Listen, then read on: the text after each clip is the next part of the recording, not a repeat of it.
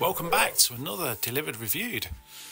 This time we have, although how I've not tried it yet, I have no idea, but Popeyes. And I thought a little bit different in the sense of burgers. So let's go back to essentially KFC. And just to compare basically, because I've heard that these are better than KFC, and you'll see in a minute whether they were or they weren't. And first of all, obviously, what's in the bag?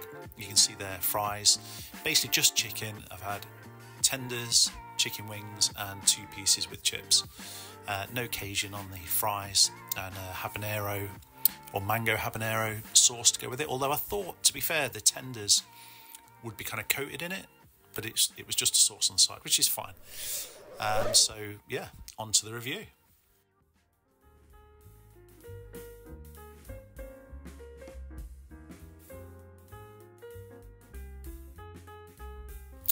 So the first thing straight away with a different, although similar to KFC, is the breading, the coating. It's almost like a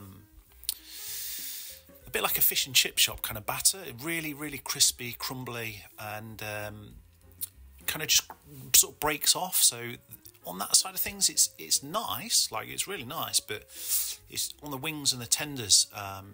It kind of just breaks away a little bit. But as far as I know, Popeyes, 12 hours in our signature blend of Louisiana herbs and spices, and then hand breaded and hand battered to create the famous Popeyes Shatter Crunch, which basically is that. It does crunch and shatter, and yeah, there's a lot on your plate when you finish, let's say. But the chicken is basically, I would say, better than KFC by quite a long way. You can see there the chicken itself, I think that was one of the tenders, is cooked far better. It's juicier, not dry. Everything kind of KFC should be.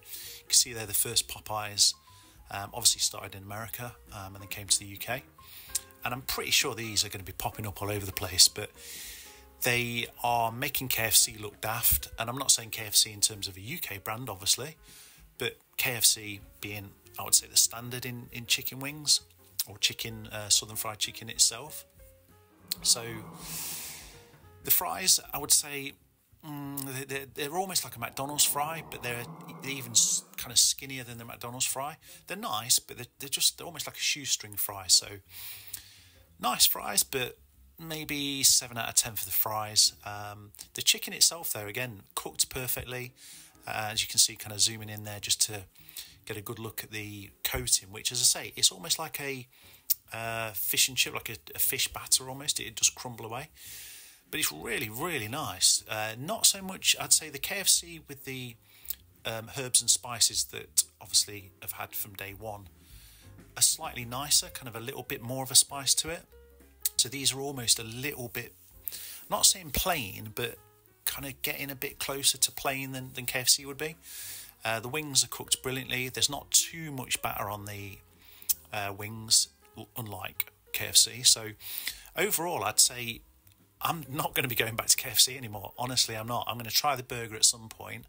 And I would say these guys, you've got to be looking at 8.5, maybe 9 out of 10 if it wasn't for the fries. So we'll go at 8.75. Brilliant, brilliant place. And no doubt, as I say, they'll be popping up all over the place. Thanks again for the views, watching. Please subscribe if you enjoyed it. And I'll catch you on the next one.